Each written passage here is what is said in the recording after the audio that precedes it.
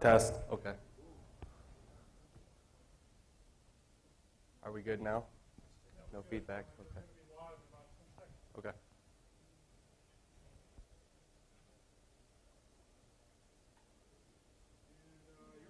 Okay.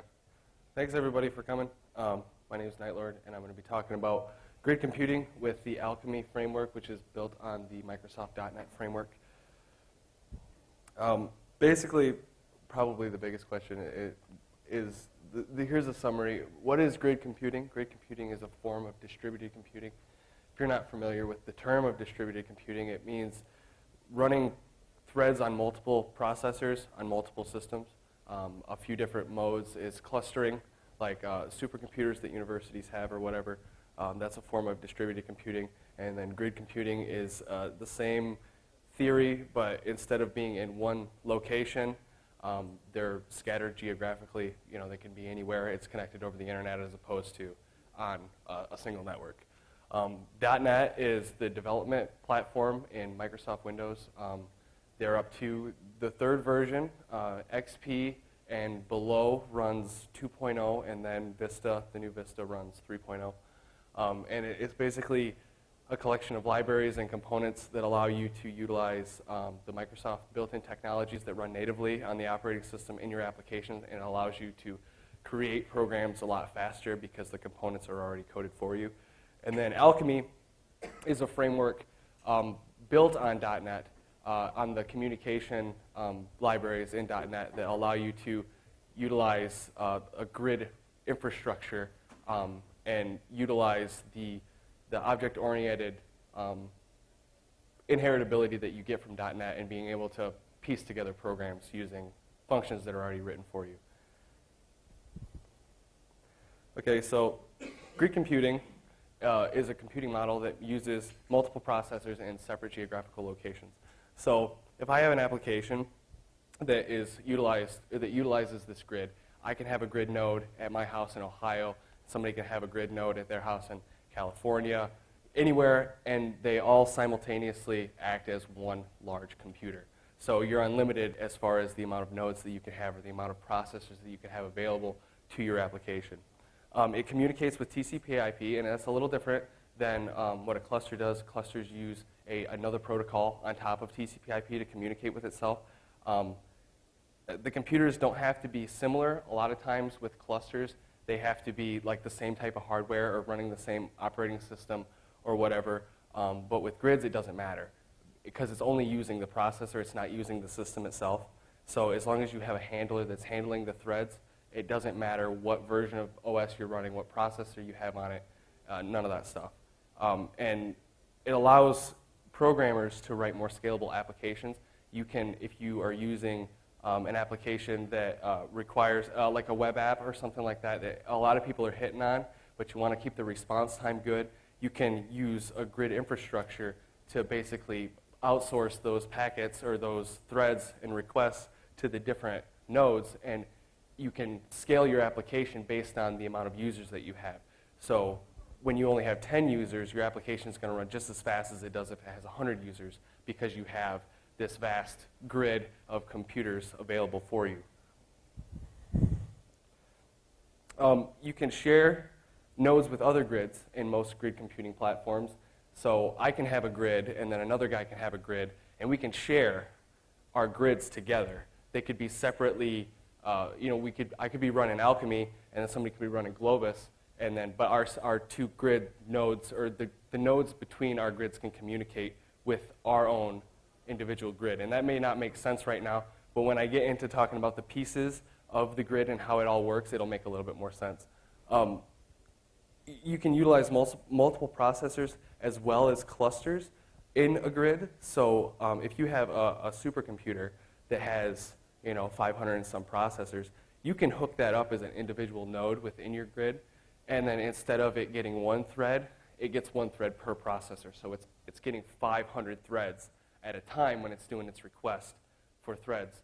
And also with individual PCs that have, or like servers that have 2, 4, 6, 8 processors, it also acts the same way. One thing that isn't built into any grid platform currently, but I'm sure that they're going to work on it because dual core is kind of a newer technology. They haven't really gotten to the point where they can utilize that functionality and the low latency. So a dual core processor still is recognized as one single processor within your node. And recently, within the last 2 or 3 years, a new version of MPI, MPICH G2, was written in conjunction with 3 different universities that are on the MPI development team. And they created this version of MPI to be able to run over the grid. Now, the difference between MPI, and if you're not familiar with MPI, MPI stands for Message Passing Interface, and it allows a thread to communicate with another thread. So if you have a thread that you know this, because you can like submit multiple threads in different like routines. If you know that this thread has to complete before this one does, you can tell this thread to go ahead and tell the other thread, okay, I'm done, you can go ahead and go. So the difference between MPI on a grid and MPI on a cluster is the communication. Because you're only using TCP/IP with the grid, it's a different type of communication for MPI. It's a little less reliable. You can lose packets all over the place on the internet. Usually when you're within your LAN, you have a lot more control over packet loss. So it doesn't rely so much on error checking and things like that. It knows when it gets the message that it's getting the full message. And with a grid, it's a little different. So they had to create a new version and able to make it so you know when you're getting the message, you're getting the full message, and it's not going to bomb out that thread or cause some kind of error. Here's some examples of what is currently being done with some grid computing platforms. These are Globus platforms, and Globus is like the granddaddy of all grid computing. I'll talk about that in a little bit. But these are the grid computing is more used in the scientific community or the academic community. These top 2, the one on the top left and the one in the middle, these are both earthquake simulations. They're done by UCLA and their extensive grid network, and to simulate earthquakes and the impact that it's going to have on a surrounding area. The one on the left shows shock waves, and then the one in the middle shows tectonic plate shifting, and then the tension, which are those big arcs of blue and red. It shows the tension going one way or the other. The one on the far right, that is a simulation of 2 black holes colliding and the gravity and things like that. The one on the bottom left is a blood flow through an artery. It's a simulation of that. So they can make a simulation of if you have a clot or a buildup of cholesterol, they can actually see, how your blood is going to react and things like that based on whatever parameters they put in. And then the one on the bottom right is actually protein folding within a carbon nanotube. And that's kind of a newer project that they're working on.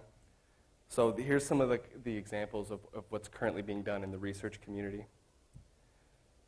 Limitations with grids. The usability of a grid or a cluster or any distributed computing platform is based on the ability to parallelize your code. What parallelizing means is no data dependency within that block of code. So you can consistently repeat that block of code, and it doesn't matter when it finishes because nothing relies on it, and it doesn't rely on anything else to complete. With MPI, the boundary between that can get a little bit faded because you can rely on another thread to do something, to get that message passed. But generally, that's the point of distributed computing, is to be able to do a task over and over and over again very quickly. And then the other thing about grid computing, and most management, like grid management applications, have this built in as a built-in feature.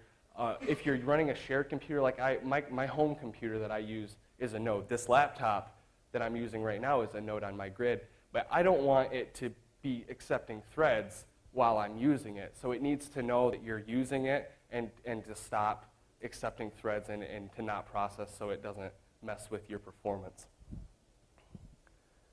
Okay, how many people are in here are familiar with .NET? Just a couple, okay. I'll do a brief overview of what .NET is. .NET is Microsoft's development platform. It utilizes a ton of pre-written libraries and components that make up what they call the .NET framework. The entire Windows operating system is built upon the .NET framing, the .NET framework. So a button is already coded for you. So when you need to create a button in your application, that is the same code that the Windows operating system is using, unless you overload it or create a new function. And with .NET 3.0, you can tweak your component or your controls more than you could in the past. Like in 2.0 and before that, a button is a button or a list box is a list box, and that's what you get. Okay, with 3.0, you have a list box, but your list box doesn't have to act the way a list box does. You can change it any way you want, and it still inherits the functionality that a list box is, but you can tweak everything graphically, data binding wise, and things like that. It's like I said in here, it's predefined for GUI objects, data connection objects, data objects themselves, and any other piece of the Microsoft operating system. So every communication aspect, every function is essentially a .NET component, or there's a library for it, or whatever. And like I said earlier, it allows you to write applications very quickly, especially with the capability to be able to create your own components. You can create one thing and know that you're going to use that in a bunch of different places, and .NET gives you the tools to be able to make that its own little library or a DLL file, and then be able to utilize that in any application that you want. And you can do the same type of stuff in Linux, but the thing about .NET is it's included in every version of Windows. So you have a Windows box, you code your application using .NET 2.0, you can run that application on any machine that has .NET 2.0 on it because it's built into the operating system natively. And another thing about .NET is it doesn't compile into binary or a binary code anymore. It compiles down into it's called MSIL, which is Microsoft Intermediate Language, is what that stands for. And its original design was to make .NET be cross-platform or platform independent. Now, of course, Microsoft is not going to really endorse that all that much, but because it's not getting down to the binary level, and the MSIL or the CLR is available for anybody to do anything they want with, like the Mono project, it uses the CLR or the MSIL. When it compiles down, it just uses a different framework. Java is true platform independent. .NET was built on the principles of Java, but enhanced a little bit more. So it's a little less time consuming to code. It's a little bit more compatible. You don't have to worry about the same type of errors. Obviously, you're going to get errors because it's Microsoft stuff. But here's a image of Visual Studio. This is the main IDE for .NET programming. Before the .NET 2.0 release and the 2005 release, you had to purchase Visual Studio. It was a pretty pricey application to develop in, but now they have the Express versions, so you can write Visual Basic, Visual C#, Visual C++, and Visual Web Developer, which is actually C# and Visual Basic, but it only outputs into ASP.NET files, so web apps. But those are free, and those will remain free, and they're just a lighter version of the full Visual Studio, so it's not as intense to run on your computer. I have, on this box, I have two versions. I have the VB version and the C# version, and this is written in C#. So this is the interface and how you get the .NET. Now the dot comes from, you see how like midway down the page it's got MySQL.data, .MySQL client, .MySQL connection. That's where the dot comes from. That's where they got that part of the name.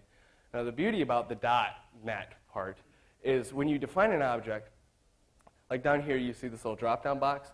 Now I defined SB as a string builder, okay?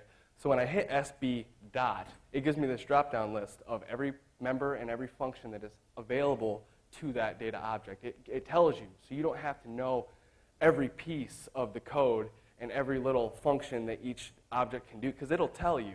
And then it gives you this little tooltip, and it'll tell you what needs to go there, what's acceptable, and it also shows you overloads. And overloads are different versions of the same function that you can do. Like here is the same thing. Here's the append function, and I'm showing you the first one, the fourth one, and the 10th one out of 19 different overloads you can do for this. And you just click the little arrows up or down, and it tells you the different things and the different values. Like the first one, it takes a Boolean value, so true or false. The second one, it takes a character array. The third one, it takes any object. Okay, so that's a little bit about .NET. Now, Alchemi is an open source grid computing platform that is written in the .NET framework. Alchemi uses the .NET components to make it easier for you to interface your application with the grid. Now, like Globus, for instance, which is written in either Python or Java or C, the API isn't as easy to use. There's a lot of data dependent or a lot of library dependencies. So you have to install 8 different modules in order to be able to develop with the full function set in Globus. But with Alchemi, you just have to have the one install, and it gives you the SDK, which has all the libraries. And there's only, I don't know, 8 libraries or something. And those are built on .NET functions. So each library uses a native Windows component to do whatever it is that it does. And like I said, it makes it easier to implement strategies because you can code your applications faster, and you know that natively it's going to work the way it's supposed to. You don't have to worry about handling communications or handling data passing or things like that because it does it for you. It contains multiple libraries and applications. There's really only 2 applications that are absolutely necessary to run an Alchemi grid. There's an executor and a manager. And then a third piece is the console, which allows you to manage your grid. Like I said, there's only 2 parts. The manager handles the storage of the threads and the allocation of those threads to the executors, which actually process the threads and passes the information back to the manager, which passes it back to your application.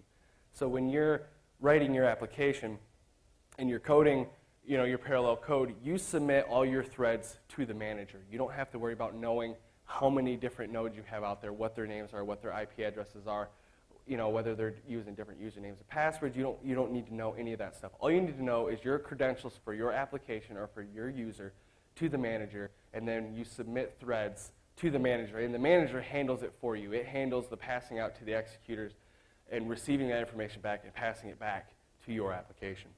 Okay, the manager you load onto a public PC or server. Ours is loaded onto a server sitting on the internet down in Mississippi. And then the executors are loaded on the individual grid nodes. So this laptop has an executor on it. We have, I think, 7 or 8 nodes right now in our grid, and I'll show you those in a little bit. So one of the main things that people ask is, what about my network communications? What do I have to worry about with this? One of the primary concerns is network traffic. Is my traffic going to increase? Well, yes, it's going to increase. But they're little small packets. It's a SYN-ACK transaction most of the time. If it's not accepting processes, it still sends out what it calls a heartbeat, and it pings back to the manager to let the manager know, hey, I'm still here, I'm still connected. And you can set the amount of time that it does the heartbeat. By default, it's set to 5 seconds, but you could set it to anything you want. So every 60 seconds, every 120 seconds or whatever, it can ping back and say, okay, I'm here, and then the manager will send a packet back saying, okay, I know you're here, and then that's it. So the communication, it doesn't overload. It doesn't get in the way of the other packets that are running through your network. The other thing is about authentication. Can you see the authentication credentials going over the network? With the actual executors, each executor has a username and password associated with it, just so the manager knows that it is a valid node to connect to this grid. That stuff is sent over in plain text. I know they're working on doing something with encryption with that, but it's really not that big of a deal. Because even if a user or a hacker or a cracker or whatever you want to say gets that information, they won't be able to do anything with it, because all the passwords for administrative privileges are on a database on the manager. And when you try to log on to the manager with these credentials, it's not going to give you the functionality to do anything because it's role-based. Executors only have one function, and that's to execute threads. It cannot do anything else other than execute threads. So the information going across in plain text, it's not that big of a deal. If you log into the console and try to do administrative, that is encrypted. Also, any passwords that are in your application is serialized, so it just comes over as junk. They won't be able to read what it is. It's just the heartbeat pings that the executor sent to the manager require it to send its credentials with it to say that it's a valid node. So what about PC performance? Well, like I said earlier, most of the time, it'll check. Grid managers will check and make sure that you're not using your PC. Alchemi definitely does that. It will not execute threads if you are using your computer. That's built in to the operator, to the framework. It only does it when your system is idle for more than 2 minutes. And it doesn't have to flip to screensaver in order to run. If your screensaver is set to not hit off until 20 minutes, or you don't even have a screensaver at all, then it'll still, after 2 minutes of idle, it'll start accepting threads. But it'll know as soon as you hit that mouse or hit a button or whatever, it'll stop, it'll finish whatever thread it's currently processing, and then it won't accept anymore. Okay, and then what about harmful threads? What about applications that are doing something to try to compromise the individual executor system? Well, the code is executed in a sandbox, which allows it to not touch your actual system. The thread is processed within the sandbox, and like you can't tell it to go out to see and delete, whatever. It just won't do it because it doesn't allow it to get outside of the sandbox. And you can also turn that off. I don't know why you would want to, but it's in place so you don't have to worry about malicious threads coming through. So here's a couple little pie charts about network traffic increase. The manager increases a lot. The individual traffic for the manager increases a lot because it is getting information from all these different nodes, as opposed to the executors. You only gain about 25% more traffic, which now is really not that big of a deal. I mean, unless you're running 56K, you won't notice it. And if you got 56K, I don't want you on my grid anyway, because I'm not going to be able to get information back from you fast enough. So, I mean, there's a bit of a jump with the manager, but generally the manager, you would want to keep it as a dedicated machine specifically for the task of managing your grid, because you have to associate that information in a database. Here is a packet intercepted, and you can see where that red box is, how it's passing over. Username, password, executor.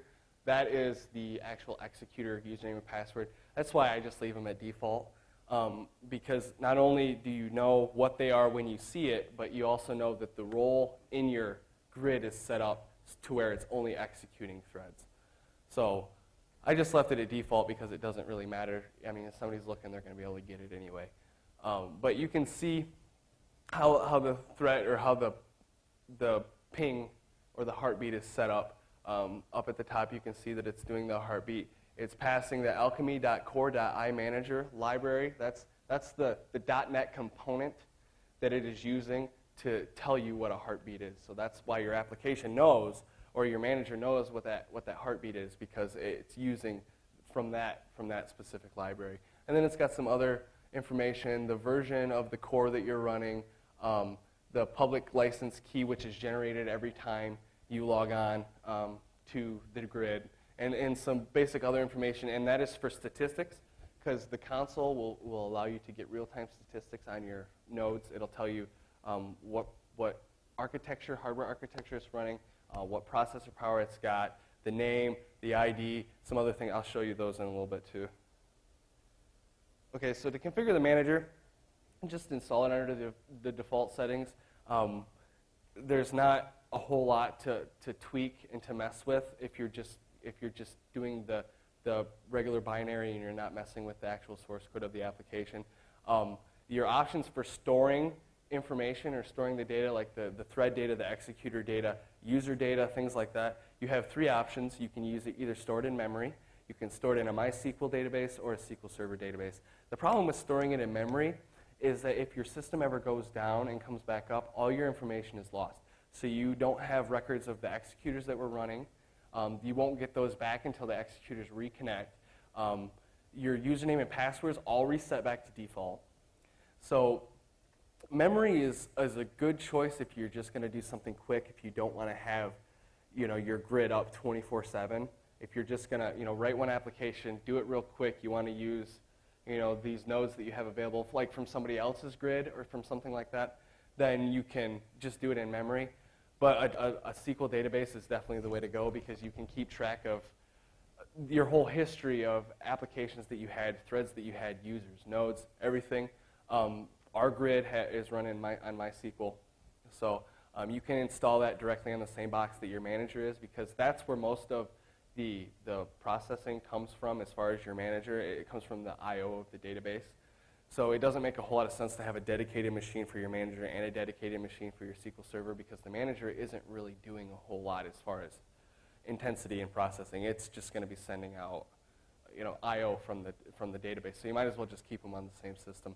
You have to have, if you use a SQL database, then you have to have that installed prior to installing the manager with everything configured, with your root user configured, with any users that you want configured. If you want to run your grid on a different user in a different database, you have to have all that set up prior to installing the manager. It will not do that for you, so you have to have a little bit of knowledge on how to set that stuff up. But after it's installed, you just run the application.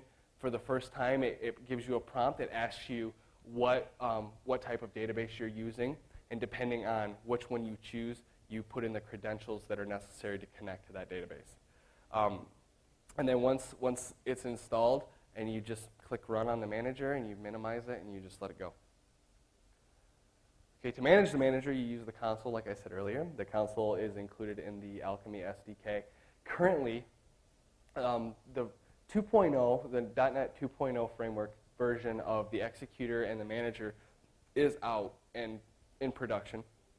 But the console is still in 1.1. There's a lot in the console, and the development team on Alchemi isn't all that huge. I think they maybe have 4 regular developers, and they all have other jobs. So it hasn't been updated yet. They're constantly doing work to the executor and the manager, but they haven't done anything really with the console because it still works. It still does what you need it to do. There's just a couple little buggy things that would be nice to get changed, and I'll talk about them in a little bit too. But you just download that or download the SDK, which you're going to need anyway in order to develop software for the grid. So, and that's when you open up the root folder of that zip file that you get, you have a bin directory and an examples directory, and your bin directory has all your libraries and everything to write a grid application, and it also has the console precompiled sitting there for you, as well as the source code for that. And then in the examples, it gives you a bunch of different examples of things little things like factoring out pi, prime numbers, fractals. There's 6 or 7 different ones. So the first thing you need to do when you manage or when you install your console or your manager, you can't manage your manager by itself. You can't actually configure anything in your manager from the management console because it's just one little GUI window. So you need the console in order to change things. And obviously, like I said, I left the username and password for the executor and the users set to the default. The users, the only thing they're able to do is view the statistics of the grid. And if you want to lock that down, you can. I didn't care. I don't care if people go in and want to look at things because they can't do anything. And then the executors, the only thing that they can do is process threads. So if they had the console and tried to log in with your executor name, they wouldn't even be able to log in. And then the administrator is the one you need to lock down. You need to change that right away because the default is admin. So obviously you want to change that right away. So here is the first screen. When you open up the console, you just hit up in the top left-hand corner, that little computer icon. You hit that, and then here's your grid connection. So you punch in the IP address, the port, which I left to default of 9,000, and then your credentials, and then you hit OK.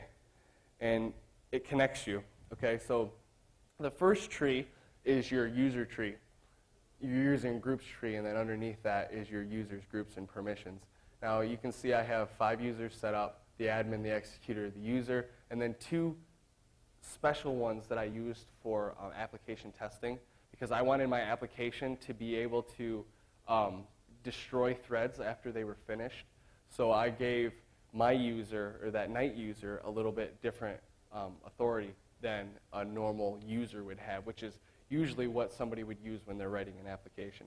So if you double-click on one of them users, this is what you get. You get the properties, and you can change your password from in here, and you can also see what they're members of, what group they're a member of. Like I said, everything is role-based. Okay, so then you jump down into groups, and you can see the different groups: administrators, executors, users. You can create new groups if you would like. Once you double-click on that, the administrator one automatically won't show you what other administrators in here, but if you went into users or executors, it'll show you what other members are associated with that role or with that group. And then the next tab is permissions. Like you can see, the admin can execute threads, manage its own app, manage all the apps, and manage users. And then here's your permission. You can none and then those ones, and then when you double-click on them, it doesn't really tell you anything. So, to configure the executor is really easy. You just install the executor, keep the default settings. You just give it the credentials that are set up by whatever the administrator of that grid. So basically just your IP address. If you leave everything default, all they'll have to do is enter the IP address of the manager system and hit connect, and you'll be connected. So here's what the executor looks like. Like you see up in manager node, the host IP and the port's by default. There's the IP address of our management computer, and then the credentials are the default executor. When you're connected, it gives you the ID, so you know what ID your node is. So if you look at the statistics for your application or whatever, or there's an error log on your manager, and something happens with the communication, a thread fails, something like that, you associate it with this ID. It doesn't use your host name or anything like that. And then you can also dedicate the node, so it will only be used with one grid. If you don't dedicate it, other grids can connect to that node. And then down at the bottom, there's some log messages that you see. You see the first couple, I couldn't connect to the manager because the manager computer was shut off. So the next tab is manage execution. These are blanked out because I'm connected, but when you're not connected, you can tell it to go ahead and start application executing, and then, or stop executing. And then in your options, here's where you set your heartbeat interval. Oops, let me go back. Here's where you set your heartbeat interval. Retry on disconnection. So if your computer restarts or the manager restarts, it'll try every 30 seconds for however many times you specify. And then right there is that button to enforce the secure sandbox execution. Like I said, you can turn that off, but I wouldn't suggest it. It says to allow with legacy applications, but I've never even found an application that's legacy called gjobs. So, okay, like I said, the Alchemi console is used to manage the actual grid.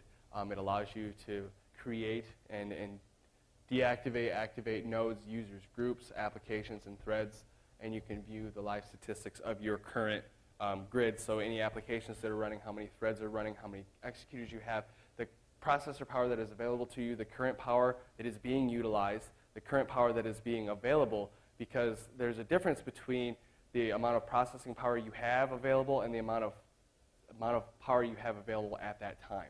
So even though we may have 14 gigahertz of processing power available, if I'm using my PC, obviously that percentage is unavailable, and it'll show you that, so it'll only be whatever, 74%, 98%, depending on whatever the ratio of that computer's processing power has to the total.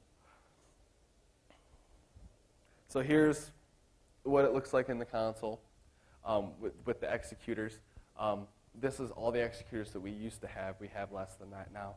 But at the time when I did all these screenshots, we only had one executor, which was the machine I was using to do the PowerPoint. But you can see the ones that are grayed out are inactive. They're currently not on or not connected. And then the orange ones are the ones that are active. And then if you click into one of the nodes, it'll tell you its ID, what port it's connected on. That function doesn't work. There's a bug in that part of the console. And like I said, there's a few of these things in the console that are buggy that they need to fix. The username that's associated with that grid, or with that node, and since all of my nodes use executor, it gives me executor as the username. And the last ping time, so how long ago it checked to see if it was connected, because the manager will also check back and see if things are there. And then it'll tell you if it's connected, if it's dedicated, and then if you go into the advanced tab, it shows you the architecture, so you can see what architecture that system is running on, the operating system, the max CPU, the max storage, because you can also do shared file storage between the nodes. I didn't play with that at all, so I can't give you any information on it, but it's in the documentation.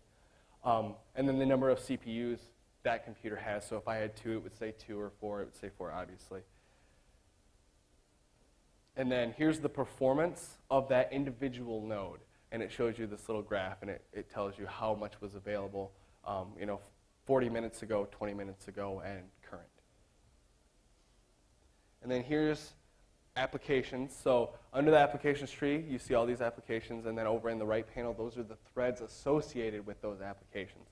Okay. Now, an application, you need to understand, is not the actual program that is running on or for the grid. Okay. An application is created within your program that allows it to utilize the grid. You can have a program that can create multiple applications, because an application is limited by the amount of threads that it can process. So if you're running a massive job, like one of the demo programs is the pi generator, and it does every 10 decimal places is an individual thread, and then every 10 it creates a new application to process the next 10. So it makes it so it doesn't bog down the actual grid by having this one massive application. And the other problem is when you are queuing your threads up in your application, all that information has to be sent to the manager to be queued up before it can be processed. So if you have one application, one grid application that is processing 500 threads, it has to queue all 500 of those threads up before they will start running. Okay, the entire application has to be queued before it will start processing. But if you do it in 10 increments, even though you're reading 500 lines, every 10 lines it's going to go ahead and kick off those 10 lines, because that application is finished. So you can give, like all these say no name, you can give each individual grid application a name to be able to keep track of it a little bit more. I didn't mess with that because I didn't see the point, but you can do that. You can also give it more information. So if you click on the application, you can get the properties of the application, the ID of the actual grid application, who created it. So that's the application, my program that actually created that grid application. That's what that is. When it was created, when it was completed, what state it's in. If it's currently running, it'll say running. And then the number of threads that it had on that application. So I was processing 10 threads, so it says 10. And then if you go into the thread properties, you see similar information. The application that it was associated with, the executor that it was associated with, when it was created, completed, what state it's in, and the priority. Now, priority can come into play when you're doing MPI, because you know that you need this thread to complete before this other thread completes. So you elevate that thread's priority in the queue, so when the executor comes and gets it, it grabs that one first, as opposed to first in, first out, or first in, first out. And here's the real-time statistics that you can see. Up in the left-hand corner, it shows you the number of executors, number of applications that are running, the number of threads that are running, the max power that's available, the total power usage for whatever recorded amount of time is in your database, the current power available, and that's what I was talking about, how that's different than the max power available. I only was able to get 5% of what I was using because I was using my computer. And then the current power usage, which is what is being used at that exact time. Okay, so programming for Alchemi. The most important thing to understand is how to parallelize code. It does you absolutely no good to use a distributed programming method if you do not know how to parallelize your code in. And like I said, that means no data dependency. The first little chunk is parallelizable. Okay, A equals 1, B equals 2, A plus B equals C. Okay, we don't care anything else because we know what A and B is, and we know our output is C. So you would probably return C every time that thread is completed, okay? Now, the second one is not parallel. A equals B, or A equals 1, B equals 2. If C is greater than B, A plus B equals C. We don't know what C is, okay? If C was in there, then it would be, you would be able to parallelize it. But because C is not in that block, you're dependent on knowing what C is in order to complete that chunk. Now, you can do that with MPI, but it becomes more complicated. But even with that, you still have to be able to parallelize everything. So it's procedurally, it doesn't get out of order. And then you start getting this big old mess of crap. Okay, just because it's parallel doesn't mean it has to be small. Just because you're doing a repetitive task, you don't have to have this all-encompassing algorithm that's one line of code that it's running every time. I mean, if you do, that's great because it's going to run fast as shit. But if it's not important at how long it takes or how much power is used per thread, then it doesn't matter what size you are using. Okay, it's also essential to understand threading and multi-threading within an application. It's different. If you're not used to multi-threading in your application, it is really different than doing just a normal, wham bam straight through application or an object or a event-driven application because you're still running on one thread, okay? But you can set priority and run multiple processes at the same time without them interfering with other processes, and that's why you use multiple threads. Like in a normal environment, in a Windows environment, for instance, if you're writing an application and you're doing something on your GUI, okay? Your GUI, that is your thread, okay?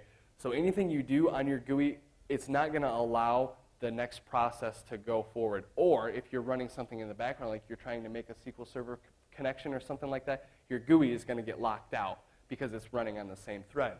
And that's where multi-threading comes into play. You can send that SQL connection off to the back in a different thread, give it lower priority, give your GUI priority. That way, if somebody tries to use your GUI, that thread is going to get precedence over the thread that you sent back. Okay? And then it throws another little kink in it with the grid application and the grid thread, and that's what I was talking about, where your actual program can create multiple applications, which can create multiple threads. In Alchemi, they use the terminology G application and G thread, which designates it as a grid application or a grid thread. So here's an actual thread in one of the sample applications, okay? That is the actual thread. If these things are okay, then go ahead and process the result. A times B times A. Okay, so that's your thread.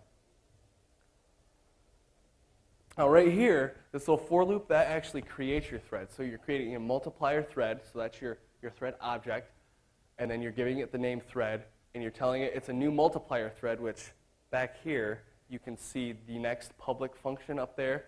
That's the thread prototype. So you're passing it 2 parameters. Okay, so every time it's running through, since it's a for loop and it's passing it it's passing it different integers every time. And then it's queuing it up in this GA, which GA is the G application up at the top. And then you're queuing those threads up. And then once that is done queuing, you subscribe to the events, so the thread finish, the thread fail, and the application finish. So your application knows when something's done or when it failed or when your application is actually totally done. And then you start it, which is that actual thread. And then it does its processing, and then it tells your program when it's done. Okay, now this is another application. This is an actual thread as well. I mean, it's much larger than that other one, but it's still parallel. All this stuff doesn't depend on anything else. What this is doing is it's taking an input of a string, encoding it out into MD5, an MD5 hash, then it's connecting to a SQL server, passing that information along with the plain text string, and then loading up a rainbow table. And then here's the actual application. Now, the for loop is real small, but right here is a while loop. Down here, this is my queuing up. So that just shows, that's just an example of how it doesn't need to be small in order to be parallel. Okay, so one of the big questions is, what about Linux? I've been talking all this stuff about Windows. What about Linux? Alchemi doesn't currently run on Linux, obviously, because it's a Windows application. It can almost be compiled with Mono, almost. The biggest issue is the actual Windows Forms component. To be able to compile it over into Mono. It would take a little bit of tweaking in order to get it to work. But you can have Linux applications that use the Globus interface to communicate with an Alchemi grid using what's called the cross-platform manager. See the documentation if you want to know more. Or you can use Globus, which I talked about earlier a little bit. Globus is written in Java and Python, and also it's written in C.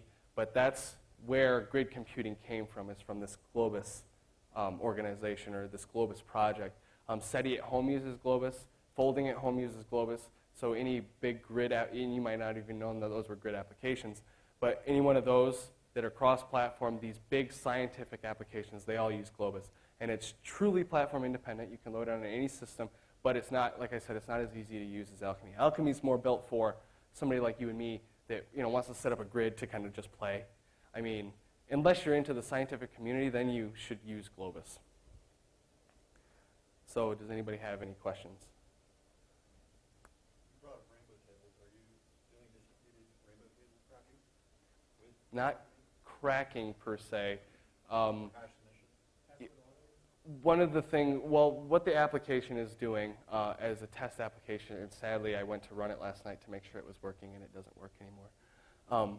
But what it was doing was you gave it a password list or like a dictionary file, like just a list of plain text or words, and then it would take those and read them, and every line was a thread in the grid, and then it would submit those, and it would do that processing where it processed it into MD5, and then it inserted it into this table, and then we had a web query written in PHP that you could go and you can enter your password, and you could see its MD5 hash, and that was just really a proof of concept, but we weren't doing anything beyond that because I don't have a whole lot of time.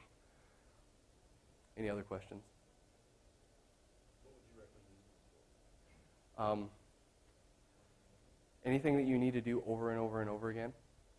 The possibilities are really up to the users to define. I mean, a lot of the stuff I found is scientific kind of crap. This is really one of the only security type things that I was able to think of doing that I could do within a certain amount of time.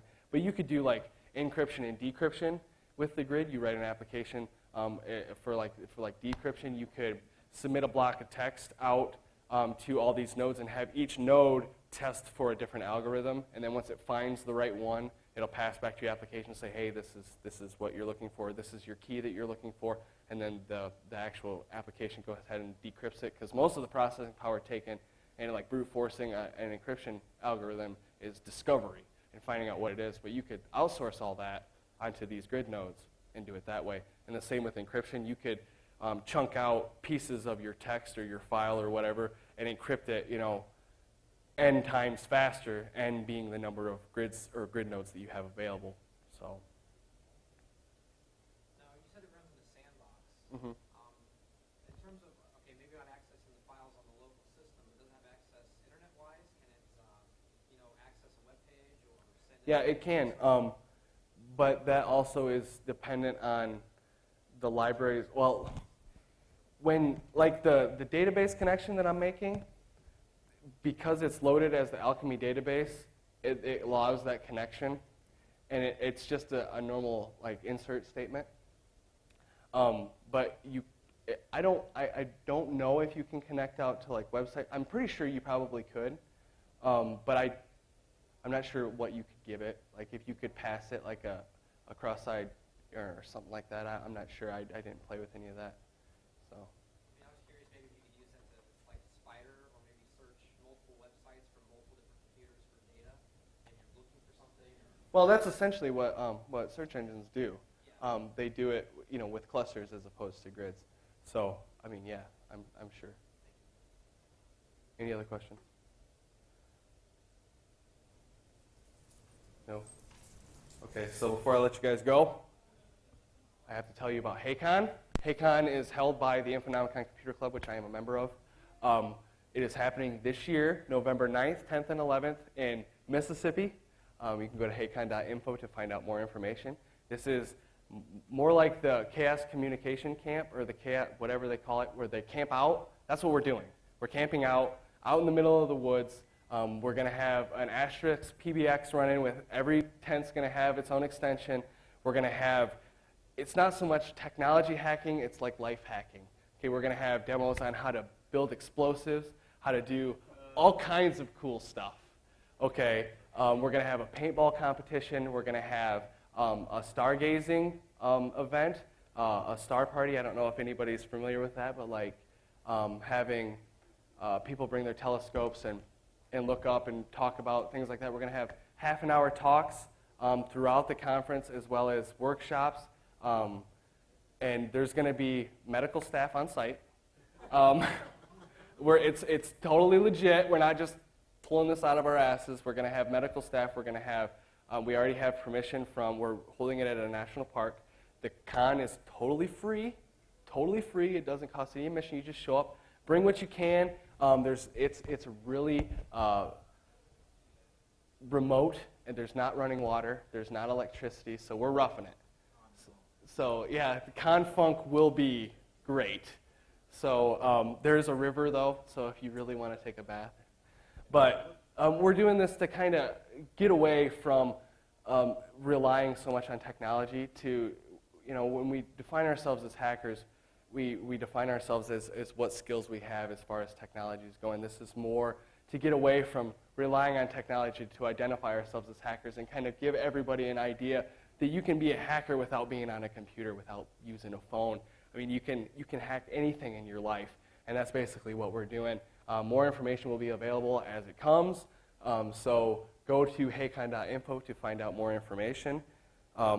Here's some links to some of the things that I talked about. The info grid, which is our grid, setup is infonomicon.org/grid. Okay, within there is the GridCrack application, which I wrote. That version works. The version I have on here doesn't work. But the version out on the website works. So you can download that, and it also has the rainbow table lookup, which is populated with some data. So you can go out there and punch in something and see if we have it on there.